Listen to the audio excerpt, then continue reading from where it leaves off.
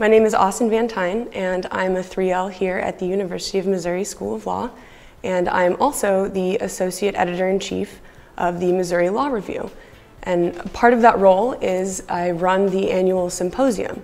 Our symposium is this Friday, February 27th, and it is titled Policing, Protesting, and Perceptions. It's a critical examination of the events that happened in Ferguson, Missouri. We have some great speakers coming in from across the country. Mr. Mark Mauer is our keynote speaker.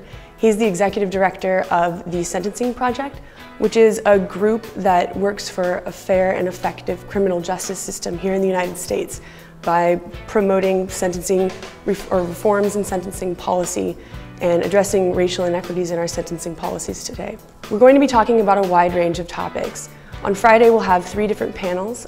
One will be Perceptions, which is going to contextualize the events that occurred in Ferguson. We're also going to have a policing panel that's going to discuss policies from profiling to the militarization of the police. We'll also have a protesting panel, which will talk about responsive and responsible expression. On Thursday, we're going to have a Works in Progress conference.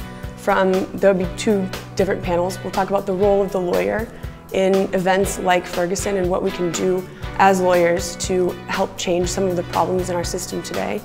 And then we'll also be talking about the role of the police in the events. And those will be occurring at 2 and 3:30 p.m. on Thursday in room 3. Information is available on the Missouri Law website, the law school's website, and it's under the Symposia link on the front page.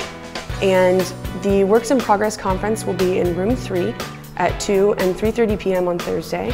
Our symposium will take place in room 7 on Friday, and the introduction begins at 8:30 and it will go till 4:30 in the afternoon.